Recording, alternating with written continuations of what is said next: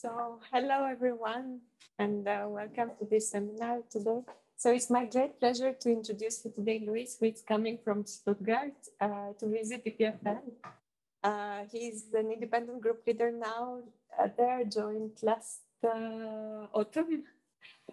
He did his undergrad studies in Brazil, in the University of Sao Paulo. Then he moved to UPenn, Pennsylvania for his PhD, and then to Berkeley for his postdoc. So his general interests are in the domain of machine learning, statistics, optimization. He has got many different awards for his research. I will not mention that. I'm sure that these things you can find them on his website. But what I wanted to mention is that he's a very talented person. I realized that he can speak more than 4 or 5 languages, among those, even Greek. So, so thanks for coming, and the floor is yours. Lorena. So thank you for the introduction. What I wanted to talk about is today, as the title of my talk suggests, is learning under requirements. I prepared this talk so that you don't need to know either learning or requirements. So I will go over, the details of things. But if you want to get into the nitty-gritty, technical details, we can do that over the Q&A or afterwards. I'm happy to. I'm still going to be around for a little while. Now, to understand why I got interested into learning under requirements, I think it's interesting to look a little bit at how the current state of learning is, especially in engineering, right? So a lot of the use of learning in engineering is to design complex systems, right? So the traditional cycle for designing systems in engineering would be to, have an engineer set requirements, acquire data, build models, and from that, optimize, operational settings. Now, a lot of the work that I've done over the years, the past few years, is a nice name, but is about adding requirements to each of the stacks of these different things, from discrete constraints on the number of experiments that you can run to resilience and control. But the issue with this cycle is that as systems become larger and more complex, it becomes even more costly and intricate to iterate over this cycle. And the promise of learning, at least in this context, is to take us from data to optimization, to operation with little to no human intervention. And in many senses, that promise has become an emerging reality as learning becomes a core technology that underlines a lot of applications, from healthcare all the way to photonics research. Now, behind a lot of these successes is the idea of empirical risk minimization, or ERM, right? So ERM is simply an optimization problem that fits models by minimizing their average loss over samples. This is not a new idea. This has been used in statistical inference for 200 years. It's the basis of what Gauss was using to fit planetary orbits, right? But we know that linear regression doesn't really drive cars. So there has to be something else going on here. And it turns out that the thing that made, let's say, ERM the transformative engine that it is today are essentially 3 breakthroughs over the past 50 years. I will summarize that to 3 breakthroughs. Obviously, it's more than that. The first one is the thing that motivates a lot of my work nowadays, which is the development of classical learning theory, right? So back in the 70s, 80s, there were a series of papers that showed that the ERM is actually the solution of a statistical problem. That something similar to the law of large numbers happens here. And it turns out that the models that you get for certain parameterizations out of optimizing this average loss actually fits not only the samples that you have, but also the whole distribution, right? That combined with the advent of the internet and deep learning, which gave us a lot of data to learn from, and tractable, flexible parameterizations to learn with, made this sort of emerging reality appear, let's say, in what we have today. Now, obviously, behind these successes, there are a lot of biased and prejudiced models that are prone to tampering and unsafe behavior that still show how far away we are from building trustworthy systems built on this, let's say, learning paradigm. Now, over the past 10 years or so, every piece of the ERM has essentially been investigated and improved in order to mitigate some of these issues, from the generalization properties of the parameterization to limitations of the data to characteristics of the loss, of landscape of the optimization loss, all the way to implicit biases of the training algorithms. Now, what the idea that I want or the alternative, let's say, narrative that I want to bring here today is to argue that actually what's happening is that there's nothing wrong and we're just being victims of our own success. In a sense, learning is doing exactly what we asked for, even though it's not what we want, right? We're essentially in the German tale of Goethe that, sold his soul to the devil in order to get his powers, just to end up ruining his own life. Not that learning is ruining our lives, just a different point. But what happens here under this idea, it's not a point about trying to learn better, but it's about a point of trying to find a different way to learn. And if we go back to this engineering cycle, right, which is where I grew up with, what we are missing becomes clear, which are the requirements, I would argue. And, so the proposal that I want to put forward is in this talk, or let's say base this talk on, is the assumption or the idea that we need to somehow move forward from this idea of minimizing risks as a way to learn and start learning under requirements. Okay, so if you fall asleep now and forget everything else that I say, just this is a good slide to remember. And it's not because it makes it look like I read Goethe. It's because, it's the point that I want to spend the next, 50 minutes or 45 minutes developing to try to convince you that that's actually the case. So there are actually 3 things that I would like to convince you of today. So my goal is to convince you of 3 things. The first one is that constrained learning is the right tool to learn under requirements. That constrained learning as a problem is hard, it looks hard, but that it is possible to do. Okay.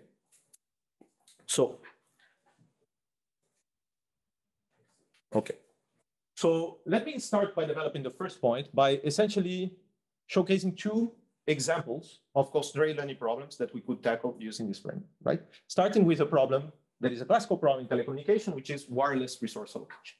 Okay. So the problem of wireless resource allocation is the problem of allocating transmit powers to a series of devices in order to achieve a certain communication rate. In other words, in order to, achieve a certain rate of information transmitted between those devices. Now, here, the communication rate is the requirement that we want to meet, right? Now, the determining parameter in a lot of telecommunication devices or in a telecommunication system is the receive power. And among other things, what it determines is the rate of information that we can actually transmit. Now, the difficulty in these wireless systems is that this channel actually varies somewhat randomly with time, right? Which poses a challenge because it might fade, which means that it becomes essentially unusable at some times, but also poses an opportunity because sometimes that channel becomes much better than average. So the idea here is to leverage this variability by allocating power according to the channel in order to maximize the long-term average of our to achieve a certain long-term average communication rate. Right? For one pair of devices, for a single device, over a channel like an AWGN channel, like an additive white Gaussian noise channel with a well-known distribution, everything, this problem is easy to solve and there are many solutions. When you get interference in the game, things become a little bit more complicated, right? And there are many ways. On top of that, it's not only that we have a complicated optimization problem from the point of view of being non-linear, non-convex, we also typically don't have information about the distributions of the channel. There are a lot of very good models, but it's not really something that we know very well. So what we want to do is not really rely on models here, but actually we want to use samples in order to learn that, that distribution, that problem, to solve this problem. If we parameterize the policy, right, we can see that directly this is starting very much to look like an ERM problem that you have been looking around, right? So in a sense, wireless communication, wireless resource allocation, not really an application of constrained learning. It is a constrained learning problem that we can solve. And using a lot of the techniques that I will discuss today and later on, we can actually achieve in a model-free way a rate, some capacity, which is the rate of information that gets received by the devices, that is very close to classical methods that are based on models of the channel, on knowing the models of the channel. Or in certain cases, when you have very large networks, if we use proper parameterizations like graph neural networks, we can actually exceed the rates of transmission that we can achieve, again, in a model-free way from the point of view of the channel, right? Okay. Now, this is not the only thing we can use constraint optimization with, constraint learning with. Obviously, this is quite an engineering problem. There is also something that is perhaps a little bit more familiar in the context of machine learning, which is robust image recognition, right? So this is somewhat a more, let's say, well-known problem in the context of machine learning, which is the problem of showing a picture of a cello to a computer, having to recognize that it's actually a cello. And that's not a particularly hard in quotes problem, because that's something that really nowadays we can achieve very high accuracy with off-the-shelf models, using off-the-shelf training models. It's quite, like, in a sense, for specific benchmarks, it's not very hard to get good results out of it. The issue is that these type of models that we obtain are typically very brittle, right? So very small perturbations of this image can bring the accuracy of the model from above 80%, 90% to below 1%. Okay? This is a well-known problem that is known as, adversarial examples in learning. So what's the typical way to deal with this is to use adversarial training to deal with this requirement, which is the robustness of your input perturbations, right? So adversarial training is the idea that instead of measuring our loss or training our parameterization with respect to clean data, we will use, worst case perturbations of the data in order to train. So instead of measuring our performance in terms of the clean samples, we'll use an adversarial measure of performance, which includes worst case perturbations of the input. Now, many of the issues with adversarial training have to do with how do we compute this worst case perturbation in order for us to do optimization, right? The typical way to do that is to use some sort of gradient ascent method, which leads to very good solutions in practice. However, it has the issue that we have to solve here what is a maximization, which is a non-convex and a severely underparameterized problem, right? Typically, when we're optimizing, this minimization is over a very high number of parameters, and we can leverage some beneficial, let's say, optimization landscape in order to do that. But now we are talking about a problem that is much harder to solve in general. Now, still, if we do that in practice, we can obtain, solutions that have much better robustness than we typically would have, at the cost, obviously, of undermining slightly, let's say, our accuracy on the nominal case, which is properties that robust systems often have.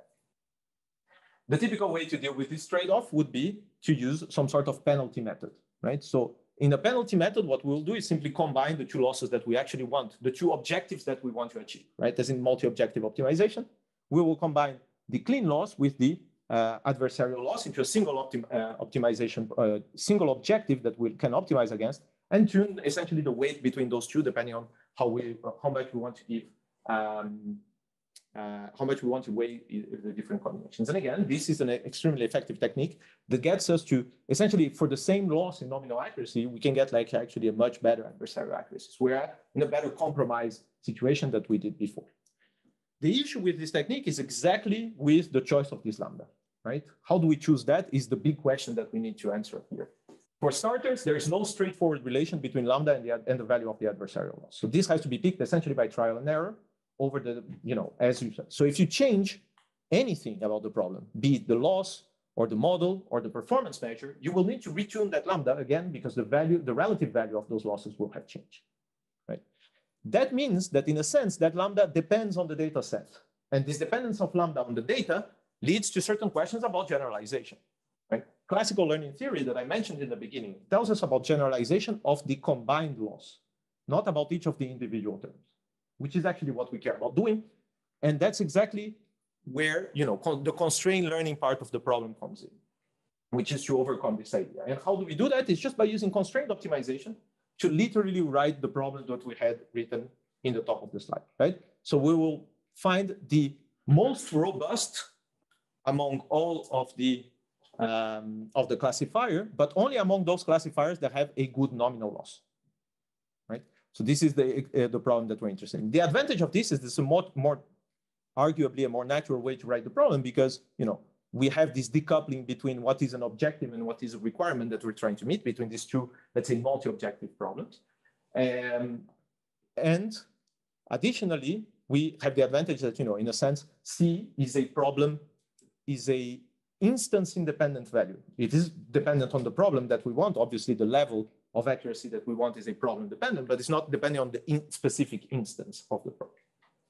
Now we can take this idea one step further and actually leverage constrained learning to rewrite this whole problem once more to get rid of this maximum as well by writing this maximum using an epigraph form, essentially by completing this problem with an infinite number of constraints, one for each possible perturbation that you could have of the input, right? Now, obviously, this is not a trivial problem to solve, given the semi-infinite nature of the problem. It's not a new type of optimization, and we can actually leverage, sampling techniques in order to have a sort of hybrid sampling optimization method that can give us actually slightly better results in terms of the compromises that we can achieve with respect between nominal accuracy and adversarial accuracy. Ultimately, this is what we care about here, because this is not a problem, and there is a lot of now theoretical and empirical evidence that show that this problem actually has this trade-off necessarily in many cases.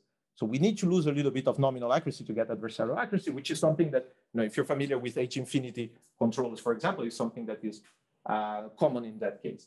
So what we care about is actually navigating this trade-off curve in a slightly better way, right? And that's exactly what allows you, what this method using sampling and constrained optimization allows you to do compared to what this penalty method, which is trades, allows you to do, achieve very good results, but slightly worse in case of using a fixed penalty rather than one that we're going to adapt.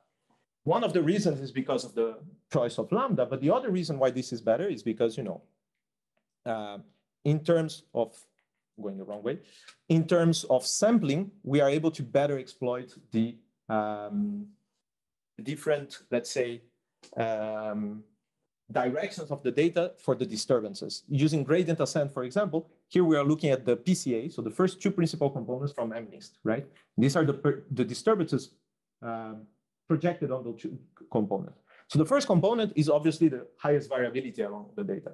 So obviously that's a good component for you to be disturbing against in that direction, right? And in a sense, sampling is able to better exploit this for a fixed energy budget than, let's say, gradient ascent methods. Okay, so enough talking about applications. So as we can see, this seems to be an interesting way to solve some problems and sometimes even quite successfully. So what is this thing in the end? So let me define what I mean by constrained learning here. So what I mean by constrained learning is a learning problem, just like unconstrained learning problem, except with constraints.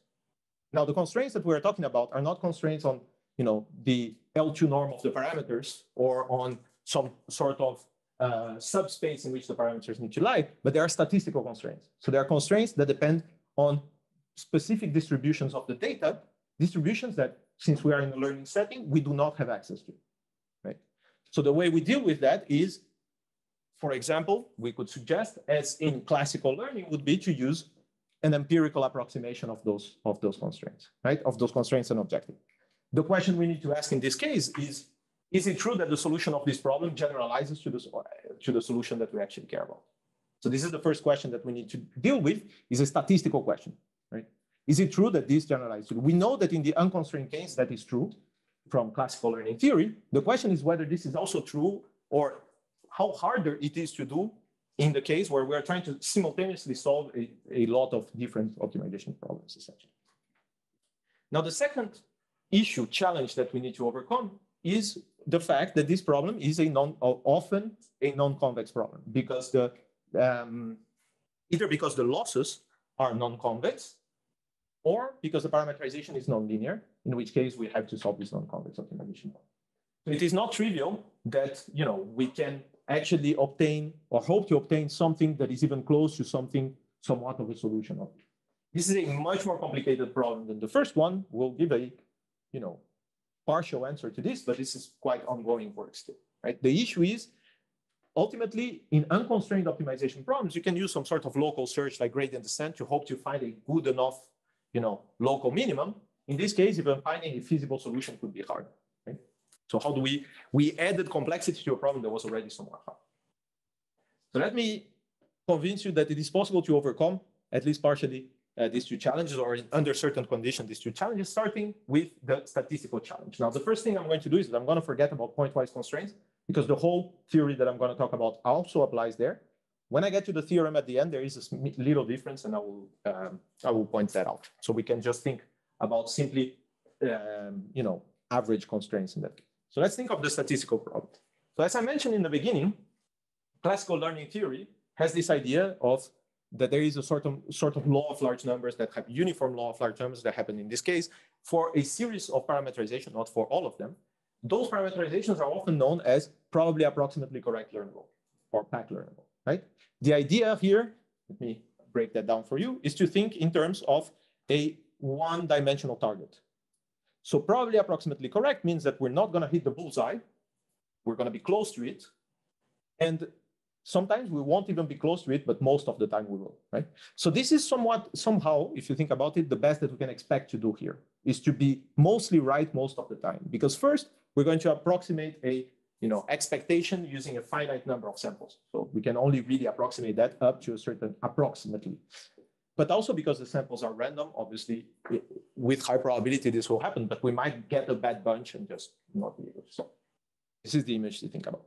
Now, there's a lot of tools that have been used in order to show certain types of whether a specific parameterization is PAC learnable, Rademacher complexity, VC dimension, shattering numbers, fat shattering numbers, and things of that sort. Stability is another one. The question is that this doesn't really talk about the requirements, which is the thing that we are also interested about meeting. It's not only the objective, right? So the idea is what do we define as constrained learning? So it's a direct extension of PAC, which we call, probably approximately correct constrained learning or PAC-seed learning. And the idea is we are going to use the exact same definition of PAC, but we will require two things. First is that with high probability, we need to be close to the solution of the true problem, of the statistical problem. So we need to approximate it well. In the case of PAC, because it has no constraints, it's like removing just this absolute value. Here we want to approximate it both because we have the constraint set that we'll have to meet, both upper and lower. That's important. And simultaneously, as we approximate the objective, we also want to satisfy the constraints. So we want to be near optimal and approximately feasible with high probability. So these two things need to happen simultaneously now. So we can think of this as a two-dimensional now target, right? We want to be close both in terms of the near optimality, but also in terms of the approximate feasibility. Now, obviously, this is almost tautological. That is, if a function is of this sort, then it can be learned using, for example, ERM, right? So if we had to rederive all of the tools that have been derived so far in order to find out whether a parameterization that is PAC learnable is also PAC-C learnable, that would not be very useful.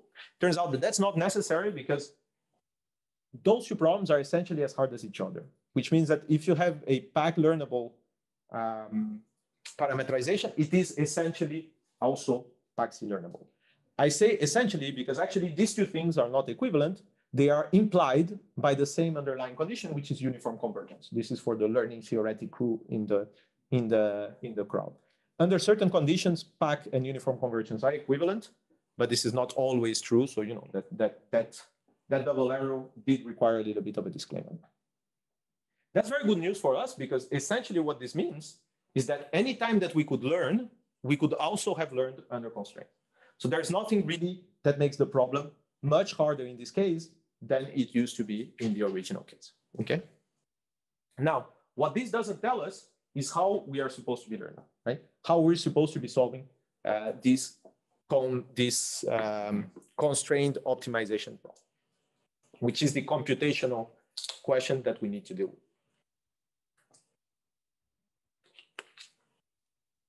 So having dealt with the statistical question, which turns out is not as much as a challenge as anticipated, the question now is one of computation. So can we get a learning rule that is practical and that we can use in practice in order to solve this, to actually get a solution that approximates this original problem we're interested in? And the way we're going to do that is by using the idea of duality. Right? So I promised I was not going to require anything. So let me spend 30 seconds telling you what duality is, what I mean by duality, right? So in duality in optimization theory assigns or associates to every constrained optimization problem an unconstrained optimization problem, which is a relaxation of the original one. The big advantage of unconstrained of this dual problem is that it's unconstrained, and unconstrained optimization is in many senses easier to solve than constrained optimization. Now, obviously, as I said, this is a relaxation of the original problem because a constraint that appeared as a hard constraint now appears as a cost, as a penalty, let's say, right?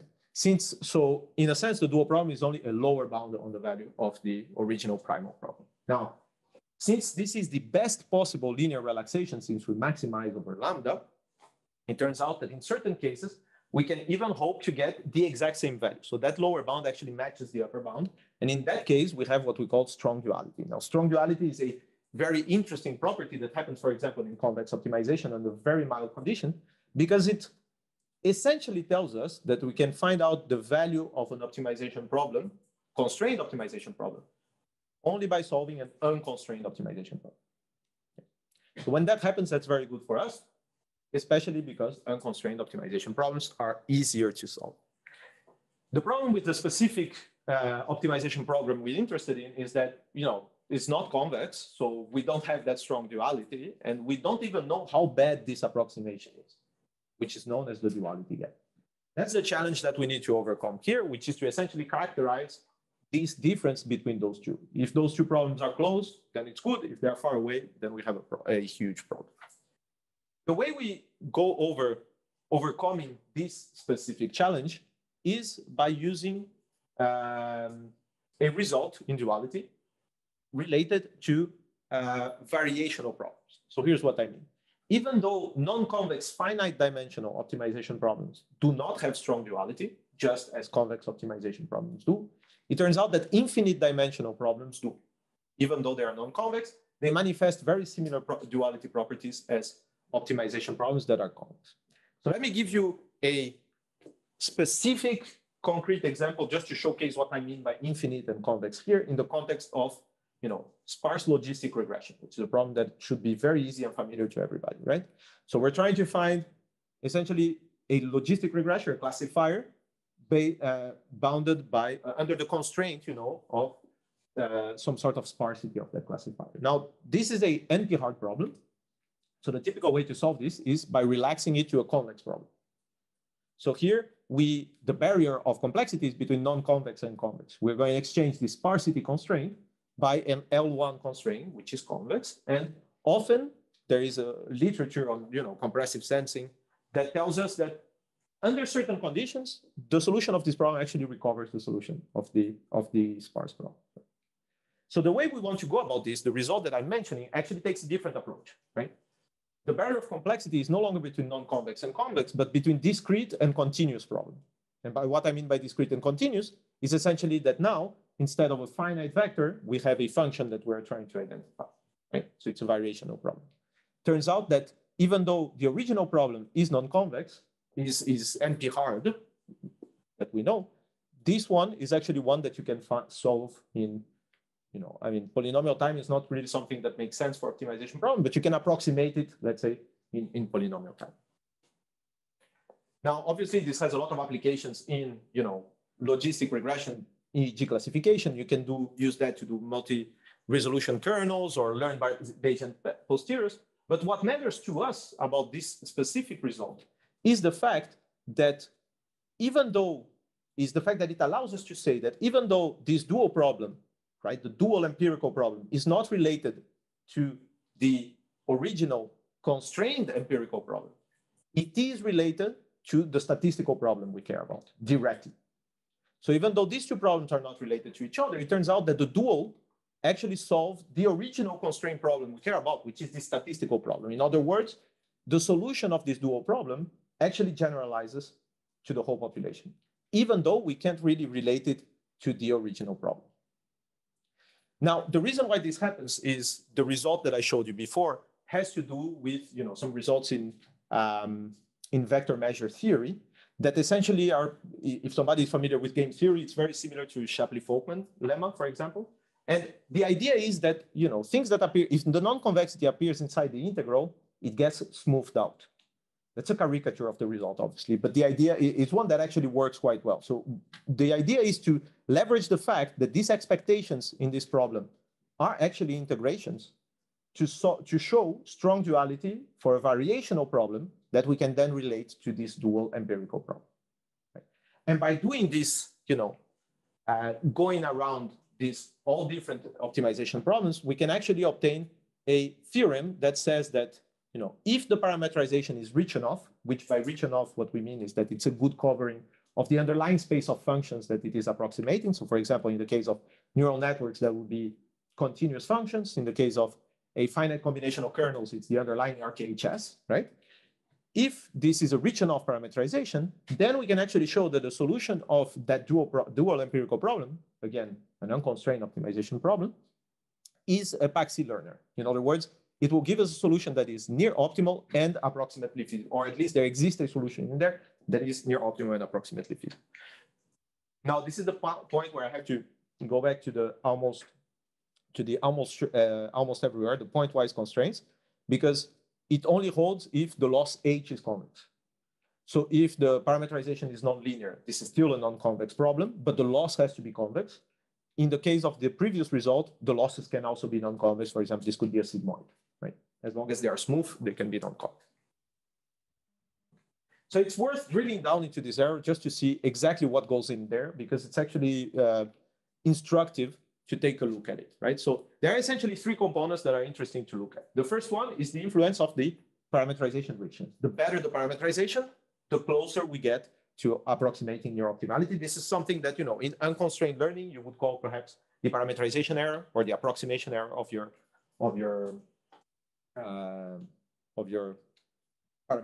model, right? The difference here is that we can't really analyze those two errors separately because they are coupled. We'll see that in a second. Now, obviously, one way to reduce the error here is to increase, the richness of the parameterization, which will also increase its complexity. For example, let's say in this case, for instance, its VC dimension, right? In which case we would need a larger number of samples in order to be able to better approximate the results, right? So in a sense here, we have like that old argument of bias variance that we used to have in unconstrained learning. The difference is that this trade-off is now mediated by the requirements difficulty, which is represented here by the optimal dual variables of problems. So because we have this strong duality, this duality gap, we can actually show that the optimal dual variables are related to the sensitivity of the problem, how hard a specific constraint is to actually satisfy. That means that, not only now we have this two-way trade-off that we typically found in unconstrained learning, we actually have a three-way trade-off. A trade-off that is not only between the sample size and the parameterization, but also between the sample size, the parameterization, and the type of requirements that we're trying to equal. Right? Which is a property now of the specific problem that you're trying to solve, specific instance in the case. Okay, I told you that you can find a solution solving a dual problem. I didn't tell you how. This is the part where I mentioned in the beginning that we're going to address the, computational problem in particular cases, because this is not an easy problem. Even though it is an unconstrained problem, it's not necessarily easy. Now, one algorithm that you can use is by using a primal dual method, or I would say more specifically, dual ascent method, okay? So the idea is to solve the inner optimization problem, which in this case is ERM problem that we're used to solving every day, in machine learning. You can do that, get an approximate solution of that by using, for example, gradient descent, okay? So there are a lot of works, about the optimization landscape of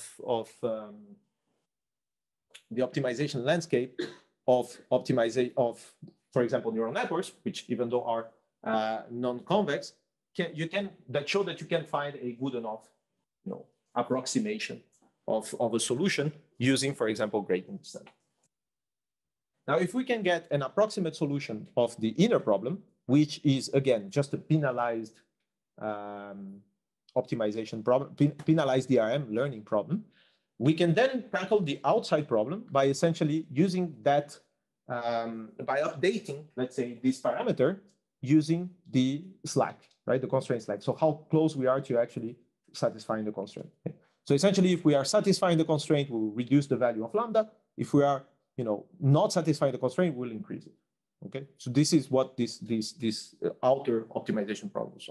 Now, naturally, you can think of this as a, dynamically weighted learning problem, but there is actually something a little bit deeper in there that allows us to show that if indeed you are able to obtain this local optimization, good local solutions of the original problem, then what you are doing essentially by doing that is approximate dual ascent. And you can then prove that, in a finite polynomial number of steps in epsilon, essentially, which is the approximation that you want, you can get a solution that gets within the neighborhood of the optimal solution, which is the solution of the statistical problem, right? So this can show that with high probability, you will converge to this to a solution that is a good solution to the original problem. Now, naturally, we really can't run stochastic gradient descent ad infinitum here because we don't have enough time essentially. So what we do in practice is that we will truncate and run, the dual step, for example, once per epoch, or run them with different step sizes, so that you have two different time scales for your problems. And this is the results that you have seen before are achieved by essentially that algorithm, which is a minor modification of the algorithm you use to train a neural network anyway every day, just by adding this additional step or adaptivity of let's say the lambda. Now, the output of this, what is important to look at here is that the output of this optimization problem is not, the value of theta, which is the parameterization that you are interested in, but it is the value of theta and the value of lambda, which is actually the value of the you could think of the regularizer that you need to impose in order to achieve a specific C. Now, this is the difference between what I was mentioning in the beginning, between penalty-based methods, fixed penalty-based methods, and dual learning problems, right? In fixed penalty, you have to set the parameter lambda, which is data dependent, and therefore gives you generalizations in terms of the objective, the combined objective, right? When, let's say, you use this adaptation mechanism, this specific adaptation mechanism, not any specific adaptation mechanism, but we have proven that for this specific adaptation mechanism, what happens is that you don't need to set lambda, but you let C, which is actually a parameter of the problem and no longer data dependent. And you can get generalization guarantees as the ones that I showed, which are both for the loss and the penalty separately or jointly, if you want to think about that. That's important because that's this gap here, essentially, right? The difference between you choosing a fixed parameter lambda and using these dynamics in order to adapt lambda is what lets you achieve this, this improvement in, let's say, the trade-off that you can achieve in this type of application. Now, the reason why this is important is because the lambda that, that gets chosen in dual learning is not fixed. And that's actually very important, especially in non-convex problems. The dynamics that we use to solve the problem also influence the solution we get, right? So if we look at the specific case of, for example, robust image recognition that we had before, and we look at the evolution of the adversarial loss with respect to the nominal loss, and at the dual variable, which in this case determines the adversary strength. So there are, how much do we push robustness into the objective, right? So if we look in the beginning, before we meet, we satisfy a certain level of robustness, the dual variables grow using that specific dynamic that we showed before, right? Once we meet this specific level, what happens is that the dual variables start to decrease until at the end, it essentially vanishes, right? Now, this type of dynamic is interesting because it has been observed empirically before that it is a good idea to train with an adversary in the beginning of training, but perhaps not in the second half. Once you get a model that has good robustness, it's a good idea for you to use a weaker adversary because it will improve your nominal loss, essentially your nominal performance. Right? This is not something that we encoded in the algorithm, right? This is a property of the specific instance and of the specific problem that we set so that this happens. In a different problem, it might not be needed to have this type of dynamics, right? This is something that you don't need to know a priori. It's something that happens naturally. The other point that is important to make is that it is not that you can just take the dual variable at the end and solve the problem, because the dual variable here is essentially 0. That means you are solving a problem which is classical ERM problem, which we know leads to brittle solutions. So it's not exactly the same thing. And this, you can see that as well by taking the model that you get at the end and just continue training it using classical ERM. So just training on the clean data. Okay. So what happens by doing that is that compared to random initialization, this warm-started model tends to have a better robustness than the one that you start initially at random. Right? The reason for that is because during this first stage of the dynamics, you were driven to a different location of the optimization landscape, a location that it would seem, I mean, this is now conjectured, it's not the part that we proved, it would seem has like, local minima that are more robust than the local minima you find by just random initialization. Obviously, the model you get doing that is worse than the model that you get using constraint optimization. So the dual variables here, they're not zero. They're close to zero, but they're not zero that you get using. But still, you have this property that, you are in a region that has for some reason has like more robust models than you had by just randomly initializing your result. Okay. So let me conclude with going back to the claims that I made in the beginning, that I set as my goal to, convince you first that constraint optimization is, okay, a tool, right? The right tool. That's just old Brazilian, right? I mean, it's a tool to learn under requirements. It's not necessarily the best one, but it's certainly one that appears to have much better properties, both theoretically in terms of giving you more generalization guarantees, but also in terms of applications, as are the ones that I showed you before, but also in terms of performance in those applications. Right? Now, then I argued that constrained learning is a hard problem. Indeed, it's a non-convex statistical optimization problem, which is already hard before. That's a classical learning. But on top of that, we added constraints. So then, we made the problem slightly harder than it was. But it is possible, and it turns out that it is possible. This is a possibility, not really tells you what to do. It's possible to learn under constraint essentially whenever you can learn. Whenever you can do learning today, you could just add certain constraints to it. And it turns out that you can do that by solving penalized DRM problems. Not one penalized DRM problem, but a sequence of them, right? A sequence that is determined by the specific way in which you solve that dual step, right? By adjusting the lambda using a specific. Now, I just wanted to give you a brief overview of other things that I, did not really have time to mention throughout today. I wanted to skip. First is that, constrained learning is obviously a wide framework, and it's exploring different applications, so things that we have been doing, including, for example, fairness, invariance, smoothness. Those are all different applications of this problem that can be used, where constrained learning can be used to solve these problems, right?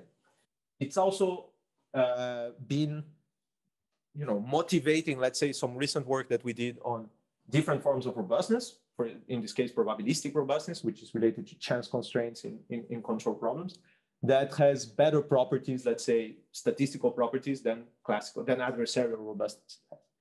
There is a parallel theory in reinforcement learning that can be developed also for doing constraint reinforcement learning.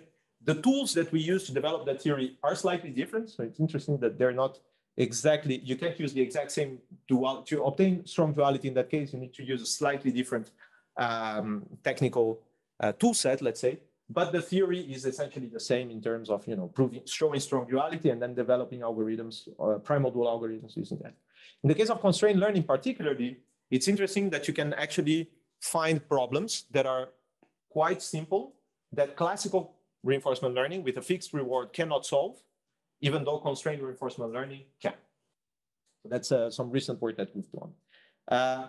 One of the things that I was talking to Volkan at lunch about was exactly these gradient ascent descent dynamics, like the ones that I mentioned, these primal dual algorithms and primal recovery. This is something that is still not very well understood in the general case, just as much as unconstrained learning has all this landscape of optimization knowledge that we understand how well we can get like approximate minimization result. Here it's not as clear, so this is still a quite interesting area of research, as well as a lot of constrained inference and, let's say, control sort of different points of view that we can have on these results. Now, the way I look at a lot of these, particularly, is as a way to move us, towards a different way of learning, as I mentioned in the beginning, towards an idea not of artificial intelligence, which is typically what we would expect to arise implicitly, from learning, but to an idea of engineered intelligence, where we are able to explicitly tell the problem what we want it to do in the form of constraints in this case. Obviously, this is not work that I did by myself. This is work that these are some of my collaborators that have been involved into this. And if you want to hear more or learn more about some of the work that I did, both these and others, and also find out a little bit more about the group that like Dorina mentioned, I just moved to the University of Stuttgart, the group that I'm starting there. You can find more information about that on my website. Thank you very much.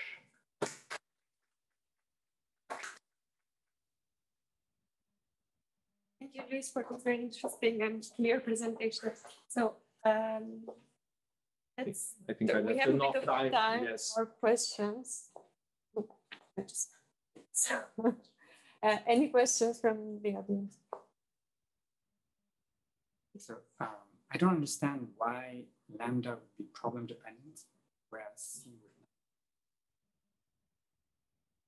would be not problem dependent, it would be data dependent. That's the thing that I mentioned. So what I mean by that is that, once you, let me go back to that slide so I don't say things that I don't mean.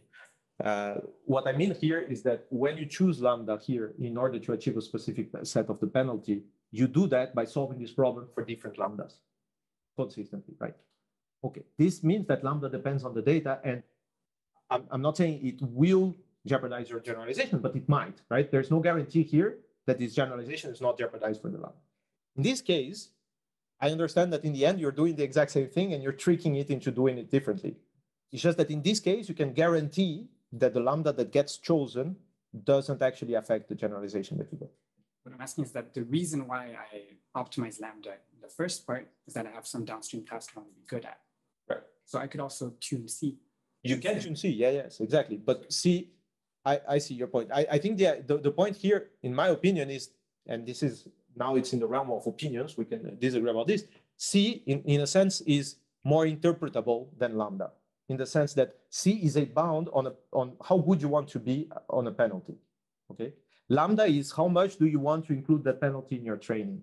How much does that actually affect depends on how are you going to train, the type of algorithms, the step sizes that you use. This is something that I could tell you, look, I want the accuracy to be 90%. I put here a 0-1 loss, I bound 90%, and that's what you get. Okay, that's not a problem I can solve. But if I put the 0-1 loss here, you can put 90% in lambda. I could say I value my penalty 10 times more. And does that get you 90%? Well, I mean, okay. I mean, we can disagree about whether valuing my penalty 10 times more is perhaps more or less interesting than saying I want accuracy 90%. I mean, as an engineer, I want the accuracy to be 90%, not the accuracy to be penalized 10 times more than. It's just a harder way to think about things. But obviously, once you know how to solve these problems, you understand what the trade-off is. You know that it has to be 10 times more. For somebody that is perhaps not as familiar with the training, this is perhaps more the way that we would set requirements in an engineering setting. But I completely agree with you that this is an interpretation problem, and what people find more or less, attractive as a way to think is different. Yeah. There's a second minor point. At some point, you said that there's strong duality that holds when you have expectations. Is it that the expectation is convex, but the finite sum isn't? Is that no? They are both non-convex problems. They're both non-convex problems. Yes, the loss itself can be non-convex, and just like also the expected. Yes, the expected value of the loss is still non-convex. Yes, it's not really based on hidden convexity. It's really hinging on the fact that you are solving a variational problem rather than a finite dimensional one. It is nothing. It doesn't have to do with the fact that the expectation somehow makes a non-convex problem convex. That's a very good point here. Just to follow up on that point, so the constraints, do you have any assumptions on the constraints? Are they also non-convex? Yeah, there are a lot of assumptions, yes. They are. With respect to smoothness and convexity. So I mentioned then in the beginning when I said, so just let me just find the slide here. So these are essentially the assumptions that we have in the paper. Okay, listed all. So first they have to be smooth, Lipschitz continuous even. Okay, this is somewhat typical. They have to be bounded. That has to do with the learning theoretic bounds, right? They typically require boundaries. Other than that, they can be non-convex. The only one that has to be convex is the one that is almost sure. Okay. In the case, if you don't solve almost sure, then they can be non-convex as well. And then the parameterization itself, that can be non-linear or linear, it doesn't matter. Right? but they all have to be smooth. And you also have like, this is how you essentially avoid the specific cases where you could, embed a, NP-hard problem into this, which is somewhat easy to do, but then you need to either violate some sort of, strict feasibility of the inner set, or you need to use a non-smooth function, or you need to have an exponential number of constraints, which also breaks the results in the end. Because if the results at the end depends on the log number of constraints. If you have an exponential, then you can blow it up. Other questions? Question. From what I am understanding is that you are essentially solving a min-max optimization. So what's the difference between the solution you found and the minimax point? So this goes back to the point that that I mentioned in the end about primal recovery. Okay, so the solution, the properties of the solutions that I mentioned are properties of the minimax point. Okay, they are properties of that point specifically, or one of those points at least, because you could have multiple of those points, of those saddles in the problem, which is why you get these oscillatory behaviors in primal dual or min-max problems, even in the linear case, right? Even in the affine case. So that is a property. Now, if your primal is strongly convex, for example, that is not a point that matters because you only have one solution to the Lagrangian. That's fine. But that solution that we are seeking for is actually the min-max solution. Okay, it's the saddle point that actually solves the dual problem. I feel like I didn't answer your question. Yes? No? Somewhat? Maybe. I mean, just feel free to follow up. It's Other questions? Yes. That's learning parts. So you made the rendering in this case, a model complexity will increase. Can you say that again? And you had learning parts. Yes. Use the constraint. I'm wondering that you describe the model complexity. Yes. With the constraints, the model complexity will decrease. That's actually a very interesting thing, not in the result that we get, which is the thing that is that I find interesting about this. So you would think that if you add a constraint, the model complexity will reduce. The problem is that the constraint set that we have is a stochastic constraint set because it depends on the samples. And the fact that it depends on the samples, you don't get that effective reduction in the sample complexity that you wish you could have by limiting the number of problems. It's because learning the constraint set is also has some difficulty assigned to it. And that's where you lose, let's say, the gains that you would have if you could impose that strictly. It would be possible to obtain something like data dependence on the coming number, or let's see what it's difficult.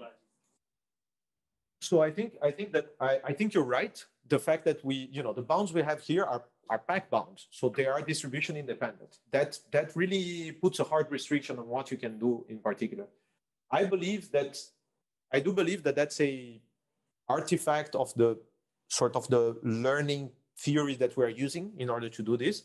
So if you would allow for either data dependent bounds or for example pack based, right, based, or even perhaps if you could exploit some sort of locality from the fact that perhaps that the point that you find is somehow weak convex, right? You have a strong convexity around the minima. This type of result, there's a result from Roberto Oliveira, I think, is from IMPA in Brazil. He has some sort of bounds that are not related, that don't use VC dimension or uniform convergence at all. They use some sort of Talagrand inequality that depend on sort of the size of the set under which you are optimizing. And in that case, perhaps there is something that can be done. But in the general case, it's really a little bit like it's a loss. But that's a very interesting line of research, I would say, which is like, okay, this is sort of a first step, right? The next step would be really, what else can we do that actually recover the gains that we wish we could get out of these statistical constraints? Yeah, very good point. Any other question? when you for the robust learning, when you compare your method with trees, it's like from your results, can I say that with your optimization method, the robustness is improved? Well, I mean, in that specific benchmark that people use, it was, right? I mean, I don't want to be making bold claims without having, you know, the specific in the paper, the benchmarks that we use, which are the benchmarks that trades use as well. Yes, you have a better optimization, you have a better result in terms of robustness. But I think that you have a better trade-off in terms of robustness than trades gives you. I would put it like that first. So I can understand it like this. So for this data set, the robustness is improved from the perspective of the optimization method. Yes, I think, look, yes, I would say that the reason why we get better results are by using two ingredients in that case. One is this primal dual algorithm, and the other one is sampling. Those are the two ingredients that make things better. Yeah, it's an interesting perspective. Yeah. Usually, I think in robust learning, it's difficult to improve robustness from the perspective of the optimization technique. Right. I think that the big change there that I think might be interesting is the fact that you know, instead of optimizing for the disturbance that we learn against, we actually sample that disturbance, which means that, you know, you also get more, you get some disturbances that are not the worst case, right? Because you are sampling, but you also sometimes hit a little bit further because you have this additional Brownian motion that is moving you around a little bit, that has like perhaps a little bit more of exploration. That is something that, you know, is related to some results that you could have in terms of, you know, stochastic gradient descent connected to Langevin Monte Carlo, for example, which is the technique we use. It's, yeah, I mean, there is no proof yet. Those dynamics are dynamics that we are still looking into the convergence of. It's not in the paper specifically, we don't have results. So the sampling technique is here. Yes. That's actually, yeah, interesting. Any other questions?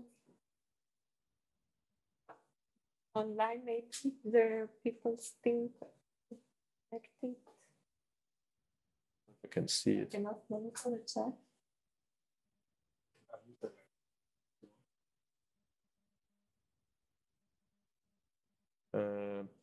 Yeah, I don't think there are any questions in the chat. Yeah. You know. So then, please join me in thanking Luiz again for being here today and present.